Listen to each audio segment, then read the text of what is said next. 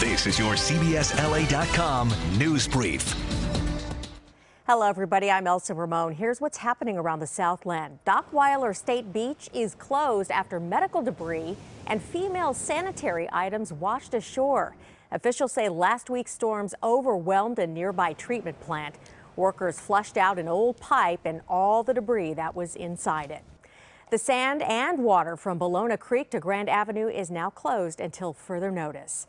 The 10 freeway bridge that collapsed during a flash flood is now repaired and reopened. That 30-foot span on the eastbound side gave way during a storm back in July. Caltrans spent $5 million to rebuild that bridge.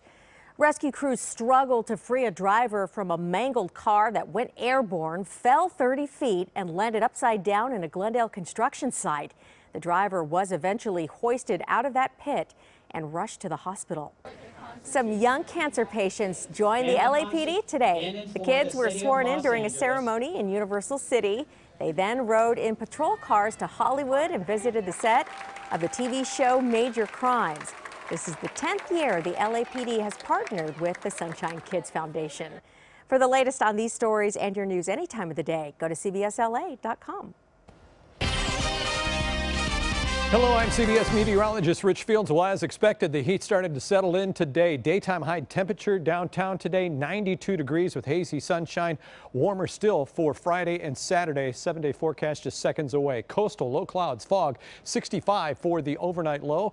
Here's your 7-day outlook. LA and OC Metro on the top line, beaches in the middle, valleys in the bottom. 93 downtown tomorrow, 94 on Saturday, 83 at the beach, 85 on Saturday. Valleys are going to settle in with triple-digit temperatures and it'll hang on to them for at least 2 days. Slight cooling after that. That's a look at your forecast. I'm Gina Miller with the latest in sports. The Dodgers move one step closer to winning the NL West. They beat the Diamondbacks 6-3 Thursday afternoon. That means their magic number to clinch the division is now 4. And a familiar face returns to the Lakers as the team has signed Meta World Peace.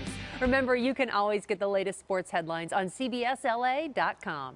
And now here's a look at what's coming up tonight at 11 on CBS 2 News. Tonight at 11. Sharp pains, dizziness, nauseousness. Next minute it was just kind of black. Multiple concussions took this local teen out of the game for good. I was pretty angry. Now, see how he's teaming up with $1 million program working to crack the code behind concussions. What's the biology of a concussion? Inside the Helmet, tonight at 11, only on CBS 2 News, following a night of football. And immediately following CBS 2 News at 11, watch The Late Show with Stephen Colbert. Tonight's guests are Maria Shriver, author Andrew Sullivan, comedian Jim Gaffigan, and Miami's Archbishop Thomas Wensky. That is your CBSLA.com news brief. CBSLA.com is where we're always on. Click Listen Live to hear KNX News Radio and our other stations anywhere you are.